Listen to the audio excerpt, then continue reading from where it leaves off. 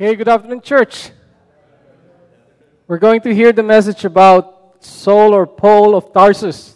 This is the fifth message of our 10 series of messages entitled One in the Body. I know that we have been, interrupted by a lot of events that happened. Last Sunday, we celebrated our Independence Day. How was your July 4th? Right? Did you watch some fireworks? You ate a lot of barbecue? But today, church, we're going to focus on this one particular person, this dear man of God, and his name is Apostle Paul. Just to recap and give us a little bit of review, I know it's been a while since we have continued this series of message. So we're going to see and try to review what we have learned in the past. We've been studying the book of Acts, the only book of history, and we said that we are looking at the patterns, right? Patterns of conversion. How one can be added into the body. You know, God, when He gave us the New Testament, He didn't leave us just without any examples or models to follow. You know, when we read the Gospel, when we read the epistles, there's this one book in between the Gospels and the epistles. It's called the Book of Acts, which is the only book of history that showed us the history of the church, that showed us how one can be added into the body. You know, I always say that pictures is worth 1,000 words. Have you heard about the word or the study that tells us about this word ornithology? Anybody knows about this word ornithology? This is about the study of birds, right? I just came to my mind because Pastor Moses mentioned about the hummingbird, right? So ornithology is the study of birds, right? So there's one professor who was teaching this class, and he was like a strict professor, and he told this class, we're going to have a big test, a big exam. It's going to be very hard, so you need to prepare for it. So comes the day of the examination, and the professor just handed out one blank piece of paper, and he came out with 5 cages covered from top to almost bottom with just an inch or an inch and a half open from the bottom, where you can see the spindly, scrawny legs of the birds. Right? And the professor said, "Okay, class, this is how we're going to do it. You can look at the cage and observe the legs of the birds, and you tell me, write a paragraph each for each of the 5 cages to identify which bird this is." So one student said, "This is crazy," right? He threw up all the papers in the air, and he was about to leave the classroom. And the professor stopped him. "Young man, stop." And he did stop, right? And the professor said, "Can you tell me your name so I can fail you?" And this young man said, he turned around, took off his shoes and socks, lifted up his pants and said, "You tell me, professor." Right? So it's the example that the professor showed, right? In the same token, in the book of Acts, Bible tells us, illustrated to us how one can be added into the body. So the book of Acts tells us in the very first chapter, the ascension of our Lord Jesus Christ. In chapter 2, we heard the message about the 3,000 on Pentecost, right? When the Holy Spirit, tongues of fire came down to the apostles, and Peter rose up and gave the best sermon of his life. And Acts chapter 2, verse 37 tells us that the Jews asked the question, "What shall we do?" And Peter replied in verse 38, "Repent and be baptized, every one of you, for the forgiveness of your sins, and you will receive the gift of the Holy Spirit." So we can clearly see on the 3,000 on Pentecost that the pattern of how one can be added to the body, the pattern on how one can be converted, you must believe, in our Lord Jesus Christ. Faith is very important.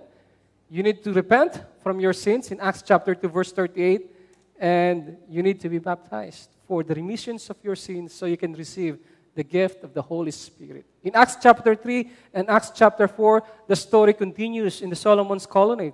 And in Acts chapter 4, verse 4, during that time, the believers grew in numbers until up to 5,000. So we know that there were 2,000 on Solomon's porch who were added to the body. In Acts chapter 3, verse 19, we heard the scripture tells us, repent and be ye converted. Right? Repent, the same thing in Acts chapter 2, verse 38, and be ye baptized.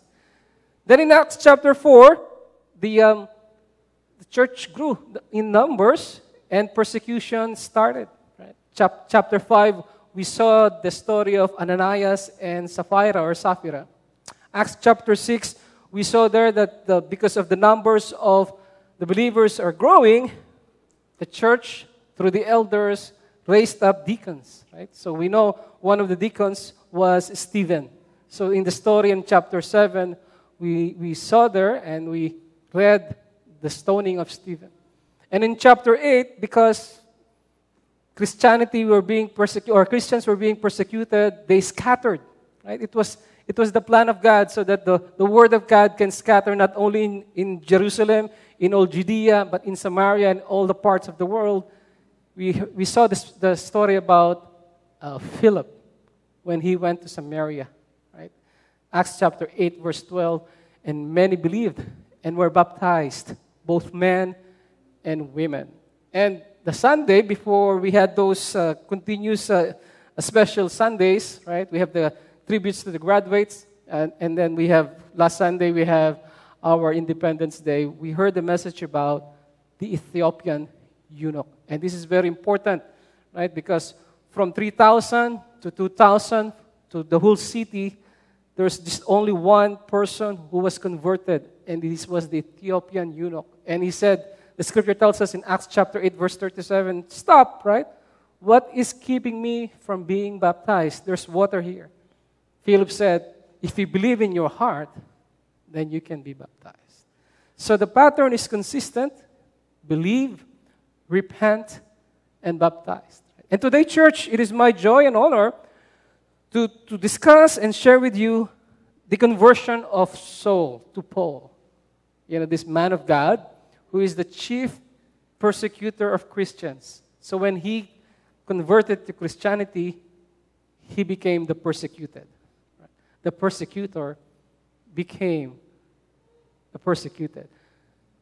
And the narrative of the conversion of Paul, you know, this is a big deal, right? Because this is Apostle Paul. He's an apostle, and he wrote 13 epistles. Right? If you know your 27 books of the New Testament, right? Paul wrote starting with Romans, right? 1st and 2nd Corinthians, Galatians, Ephesians, Philippians, Colossians, 1st and 2nd Thessalonians, 1st and 2nd Timothy, Titus, and Philemon. That's 13. And then it can be 14 because the book of Hebrews is still disputed. Right? So this is very important because Paul has written to many churches, has instituted different churches. So how he was added to the body, how he was converted, is very important because this is part of his teaching as well. You know, the greatest teaching that people would always remember is in his writings to the Christians in Ephesus, right? In Ephesians chapter 2, verse 8, right? For it is by grace you have been saved through faith. Right? So this is very important because most people would quote that. Paul wrote that. It is by grace you have been saved by faith, not by works, right? It is not on your own. Right? It is the gift of God so that no man can boast. In verse 10, it continues, right? For we are God's workmanship, right? We are God's masterpiece, created to do good works, which God has prepared for us in advance. But today, church, there are 3 places where you can find, in the book of Acts only, in the only book of history in the New Testament, there's 3 places where you can find the narrative of the conversion of Apostle Paul. How is that? It's a big deal. It's very important. Not that Paul is more important than the Ethiopian eunuch, but we have to understand, right? The first one is in Acts chapter 9. If you have your Bibles with you, it's important for you to take them out, right? Acts chapter 9, this was the narration of Luke himself. Right? Luke was the one writing. He's the author of the book of Acts. Then you can find Paul himself doing his own witnessing and testimony of his life in Jerusalem. In Acts chapter 22, you will find there the conversion of Apostle Paul as well. And in Acts chapter 26, you can also find there, because Paul was now facing King Agrippa, Governor Festus, and Beatrice, the wife, and he needed to defend himself against King Agrippa, and so he again gave his personal testimony. So church, this afternoon, we're going to understand the conversion of Apostle Paul. Can you imagine this, right? We have not really seen how the other 12 apostles, Peter, James, John, and the rest of the 12 apostles were converted. Right? But here in the book of Acts, the conversion of Apostle Paul is shown to us. Now, the first thing I would like to share with you is the harmony of the conversion of Saul. So again, there are 3 places you can find the conversion of Paul or Saul to Paul. Acts chapter 9, Acts chapter 22, and Acts chapter 26. It is very important because some portions have some details that we needed so that we can fully grasp and understand how one can be truly added to the body. So, the narrative, let's just go through this church, right? Saul was on his way to Damascus. That was the premise, right? Saul was the chief persecutor, right? He was a Pharisee, and he was really his intention to go to Damascus, right?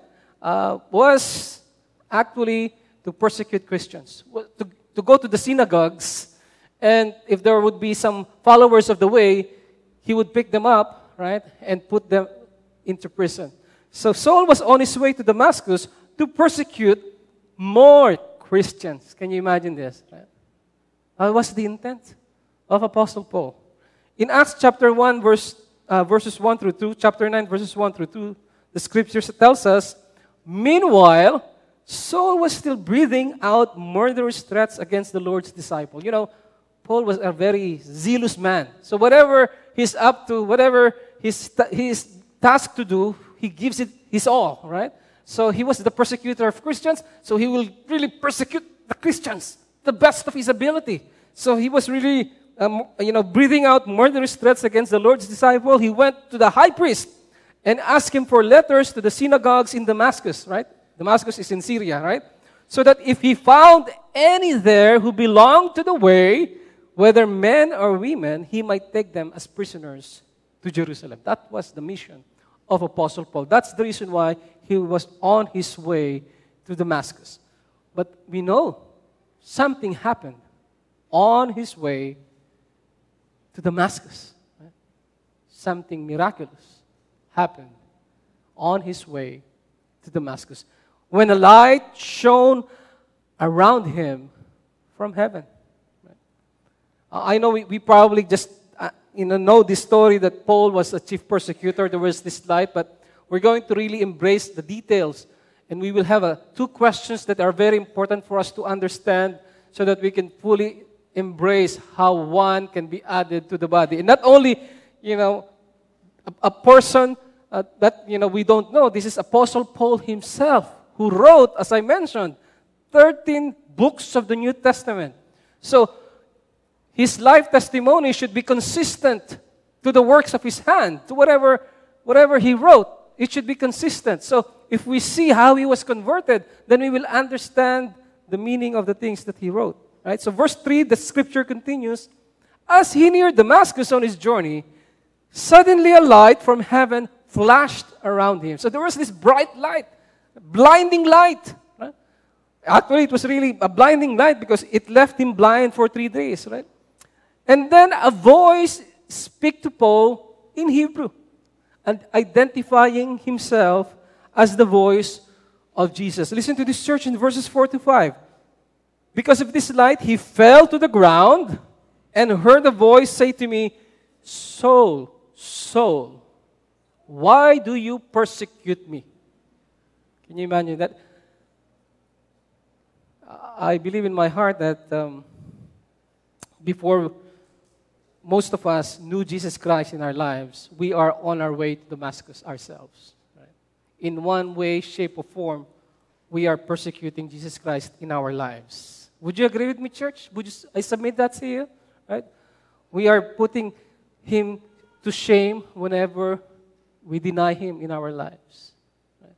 And so this question is also a question for all of us before we knew our Lord Jesus Christ. Saul, why do you persecute me? Verse 5, the story continues, who are you, Lord? Saul asked. So at this point in time, Paul didn't have any clue who that voice was that he heard. But if you look at the scriptures, it was in uppercase L. So it's a general, someone who is in a higher authority, right? And then verse 5 continues, I am Jesus, whom you are persecuting, he replied. Paul was surprised, right? He was blinded and he heard a voice. And the word Lord, as I mentioned, was in uppercase, meaning he knew that there was a higher authority, a higher power, a higher reality that he heard a voice from and asking him that why did he persecute him? Right? So Jesus then tells Saul, why he has appeared to him. So from Acts chapter 9, the great thing about the harmony of these narratives is we can jump from one story to another and still have a continuous and a holistic understanding of the conversion of Apostle Paul. Look at Acts chapter 26, verses 16 through 18. Now, remember the background of this. Paul is talking to King Agrippa. Right? Paul was being accused by the Jews during that time, and Paul was defending himself, and this was part of his defense. He said, after he was telling King Agrippa how he was called by Jesus Christ, right? And this was why he was called, right?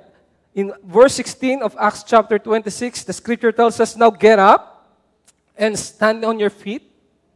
This is the reason why Jesus appeared to Paul. I have appeared to you to appoint you as a servant and as a witness of what you have seen and will see of me. I will rescue you from your own people and from the Gentiles. I am sending you to them. That's why Apostle Paul is the apostle to the Gentiles, right? That was the mandate given to Paul by Jesus Christ himself, to open their eyes and turn them from darkness to light and from the power of Satan to God, so that they may receive forgiveness of sins and a place among those who are sanctified by faith in me. So, the mandate of Jesus Christ, it was not found in Acts chapter 9, as detailed as Acts chapter 26. It was not found in Acts chapter 22, as detailed as it was found in Acts chapter 26. But in Acts chapter 26, it is clear to Paul why Jesus appeared to him. Right? He will be the apostles to the Gentiles, right? To rescue the Gentiles, right? So that they may receive forgiveness of sins and a place among those who are sanctified by faith in Jesus Christ. So it's a great story. We have 3 references, and it makes the whole story really complete and clear to see and understand. Going back to Acts chapter 9, verse 6, can you imagine this, right? Paul, he has a mission to persecute Christians, and all of a sudden, this miraculous thing happened in his life. He was called by Jesus Christ to do the reverse, right? He was actually going to save those who he is persecuting.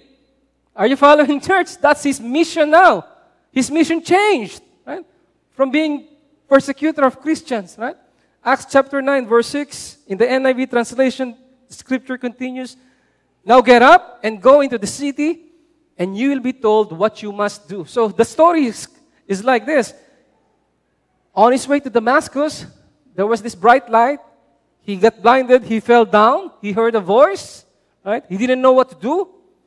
But the voice also continued to tell him to get up, right, and go to Damascus. And in Damascus, wait there, because someone will come and tell him what to do. Right? In chapter 22, verse 10, the scripture continues, right? What shall I do, Lord? This is a different portion. That's why in chapter 9, verse 6, it was answered there, but in chapter 22, verse 10, he asked, "What shall I do, Lord?" I asked. "Get up," the Lord said, "and go into Damascus. There you will be told that you have been assigned to do."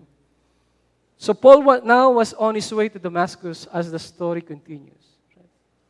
Saul arrives in Damascus. In verses 8 to 9, we can read the scripture. It tells us, Saul got up from the ground, but when he opened his eyes, he could see nothing. He got blinded by the bright light. He needed some people to help him, to assist him, to walk, so that he can reach Damascus, right? So they led him by the hand into Damascus, right? For 3 days, he was blind and did not eat or drink. So what do you think Paul did? In Acts, this is Acts chapter 9. The narrative is not really clear on what Paul did. The narrative only told us he was blind for 3 days and he did not eat, he did not drink. But one can surmise that because he did not eat or drink, he probably has been fasting during that time. Would you think so? Right? But it was not mentioned here, right? So, he was there in Damascus. He was going to wait as the Lord instructed him. Right? So, the Lord sends Ananias to Saul. Who is Ananias? Right? Ananias, he was a disciple in Damascus. Right? So, Ananias had, I guess, the assignment to go to Apostle Paul. Can you imagine this, right? If you were Ananias, Paul has a letter from the chief priest to go to the synagogue, right? If you were Ananias and you were in the synagogue, and Paul got there and saw you, without all of these things happening, what will Paul do to you if you're Ananias? Paul will take you, right? And bring you to prison in Jerusalem. That was the letter he had, right? So, everyone who is a follower of the way should get out of the way of Paul. Otherwise, they will be brought to Jerusalem in prison. But God told Ananias the reverse. You actually have to go to Paul or to Saul. Can you imagine that? Can you imagine the assignment of Ananias? You will be afraid, right? So in Acts chapter 9, verses 17 through 18, then Ananias went to the house and entered it. Right? Placing his hands on Saul, he said, "Brother Saul, the Lord Jesus who appeared to you on the road as you were coming here has sent me, right, so that you may see again and be filled with the Holy Spirit." Immediately, something like scales fell from Saul's eyes and he could see again. He got up and was baptized. Again, this was in Acts chapter 9. Right? So we know what happened here was Ananias came, right? Ananias put his hand on brother Saul, right? And he said, "The Lord Jesus who appeared to you on the road as you were coming here has sent him." Right? And as soon as he's done speaking, the scales, something like scales, fell from Saul's eyes, and Paul could see again. And subsequently, what happened? He got up and was baptized. That was the blow-by-blow account of Luke, Dr. Luke. Right? Oh, what does this mean, right? What does this mean? In Acts chapter 22, verse 16, that same thing, right? If you read this, "And now what are you waiting for? Get up, be baptized." That's exactly the same as verse 18, right? He got up and was baptized. But look at what, this was Paul now, doing his own testimony in Jerusalem. He said, "Ananias told me, now what are you waiting for? Get up, be baptized." These words that are very powerful. "And wash your sins away, calling on his name." So, if you read verse 18 of chapter 9, he got up and was baptized. There is nothing about sin, being forgiven from sin, right? But in Acts chapter 22, the reason why Paul is getting up the reason Paul is getting baptized is because he needs his sins to be washed away. So meaning all this time, from meeting Jesus Christ on the road to Damascus, from being blinded, all this time, from reaching Damascus and staying there for 3 days, all this time that he was praying and fasting, he's still a sinner. Based on this verse, Acts chapter 22, verse 16. Put this in mind, church. We're going to go back here, right? Because we're going to ask the question, when was Paul converted? Was he converted on his way to Damascus? Was he converted when he reached Damascus? When was he converted? And the question when, if answered, will show us how Paul was converted. So when Paul was converted, whether we haven't really answered it, whether on his way to Damascus, whether when he was in Damascus or 3 days after he was in Damascus, when he was converted, the scripture continues with what the work of Paul started after his conversion. Look at this. In verse 20, the scripture tells us, at once. So when Paul received Jesus Christ in his life, when the conversion process is complete, when he was added to the body, right? At once, he began to preach in the synagogues that Jesus is the Son of God. Can you imagine this? Paul is going to the synagogue to arrest those who are following Jesus Christ. But when he was converted, at once, right? He went to the synagogue and he is now preaching Jesus as the Son of God. This is very powerful. What a conversion will do to the life of a person. Right? What Jesus Christ can do to a life of a person. From chief persecutor to chief proclamator. That's what happened to Apostle Paul.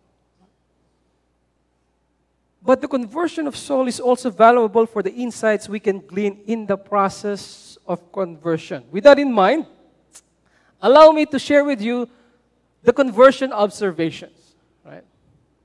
Because that's what we really are looking also as well, right?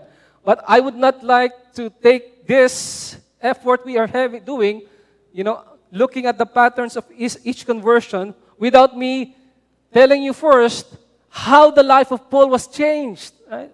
It's a miracle from chief persecutor to chief proclamator because he met Jesus Christ on his way to Damascus. But if we look at this intently, conversion observations concerning when Saul was saved, right? On the road to Damascus or after he arrived in Damascus. This is very important because this will answer how one is converted, how one is added to the body. It is often stated that Saul was saved on the road to Damascus. Right? When the Lord appeared to him, right? That his conversion took place at that moment. Right? But we clearly see, right, that the Lord needed to tell him some more. Instructions is, go to Damascus first, right? And I will tell you what to do. Right? And Acts chapter 22, we're going to go back to this verse, right? We saw Acts chapter 9. And this is the great thing about the harmony of these narratives from Acts chapter 9, Acts chapter 22, and Acts chapter 26. Acts chapter 22, Paul himself is talking here, and he's giving his own testimony. Acts chapter 9, it was Luke writing the narrative of his conversion. But this was Paul himself. He said, when Ananias came to him, this was the instructions of Ananias. And now, what are you waiting for? Get up, be baptized, and wash your sins away, calling on his name. So I think this is clear, church, right? that even though Paul was there in Damascus for the last 3 days, he was blind, he didn't eat or drink, he was probably praying, he was probably fasting, but at no point in those 3 days, Apostle Paul was forgiven from his sins. He was still a sinner. Are we following, church? Because the instruction of Ananias when he came, what are you waiting for? What are you waiting for? Get up, right? Come on, get baptized so that your sins will be washed away. It is the same answer of Apostle Peter. Acts chapter 2, verse 37. Brothers, what shall we do? Peter replied, repent and be baptized. The idea of being saved, the idea there is you are a sinner, you're still sinful, and you need to be forgiven from your sins. You need to have your sins washed away. And the only time Paul was forgiven from his sins is when he got up and when he got baptized. This is Apostle Paul, who wrote 13 more epistles in the New Testament. This is the same Apostle Paul who said in Romans chapter 3, all have sinned and have fallen short of the glory of God, for the wages of sin is death. This is the same Apostle Paul who said, for it is by grace you have been saved through faith. Right? That faith there needs 3 things: believing, repenting, and getting baptized, so that your sins will be washed away. Concerning how Saul was saved, right? Saul was not saved by virtue of the vision on the road. Right? His understanding who Jesus is changed on the road. Right? There was an encounter with God on the road to Damascus. There was a realization of who Jesus is in his life, but the work of salvation is not yet complete in Saul's life because his sins has not been washed away. Right? Saul was not saved by virtue of prayers and fasting. Right? He had offered for 3 days. Right? Can you imagine this? Right? Saul was already praying and fasting. This is quite clear in the scriptures. And yet he is still in his sins. Hence, he still is not saved. Right? And hence, he is still not added to the body. Right? Saul was saved when his sins were washed away. How can you be saved if your sins have not been washed away? You cannot even enter first step in heaven. If this is the demarcation line here and this is heaven, if you are still a sinner, you cannot even enter. Just that first step, you cannot even take that. There is not even an iota of sin that is present in heaven. That's why we need to be washed away from our sins. We need to be covered by the blood of our Lord Jesus Christ. So at the moment of baptism, we are identifying ourselves with the death, burial, perfect picture word, right? And resurrection of our Lord Jesus Christ, right? So we are not anymore condemned from our sins because we have been washed away from our sins, right? Consistent all throughout. Brothers, what shall we do to be saved? Repent and be baptized. Ananias said, what are you waiting for? The eunuch said, stop! What is keeping me from being baptized? Right? Paul got up. He got baptized. His sins are washed away.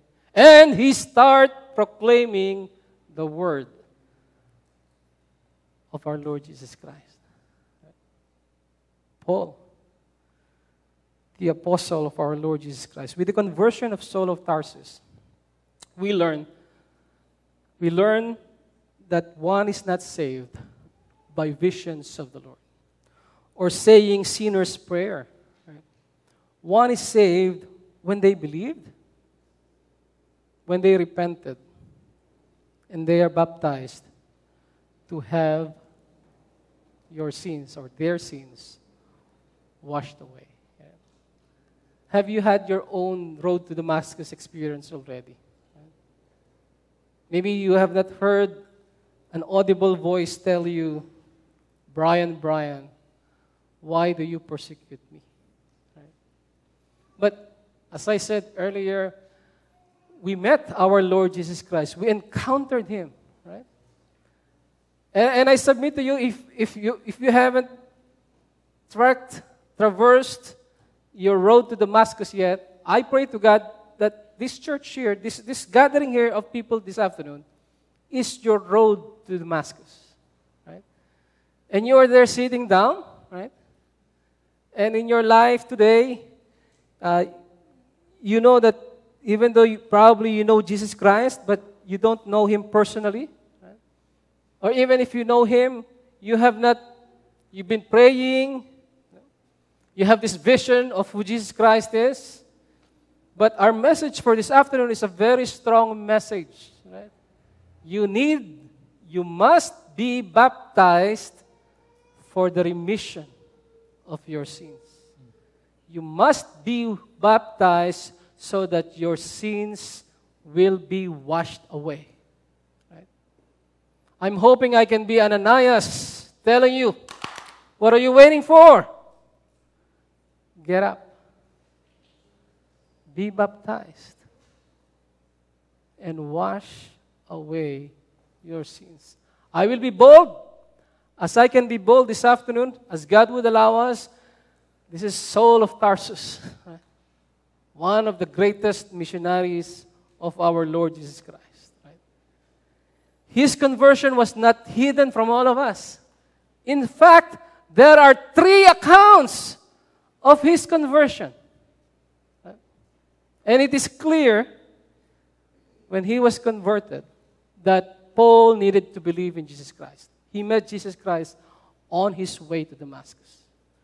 That he prayed for 3 days. He repented from his sins all those 3 days. But he needed to be baptized. So his sins will be washed away. So that the conversion would be complete. So that he can be added to the body. If any one of you here, church, right? This is your road to Damascus. Who has not believed in Jesus Christ yet? Who has not repented from his or her sins yet? And who has not been baptized so that your sins will be washed away. I tell you this afternoon, what are you waiting for? Get up. Washed away your sins. Let's all stand up, church. Right? Let's give glory to God. I am so thankful of the Word of God. It's a blessing to us. Right? It's not that it's not clear. It's very clear. It's always there. It's always been there. Right? We just need to be bold to preach it. And that is the message of God this afternoon. Any one of you here who would like to receive Jesus as Lord and Savior of his life, to repent from his sins, to be baptized so that you will receive the gift of salvation, so that you can be added to the body today, the scripture tells us, is the day of salvation. Let's sing this song, church. Give glory to God.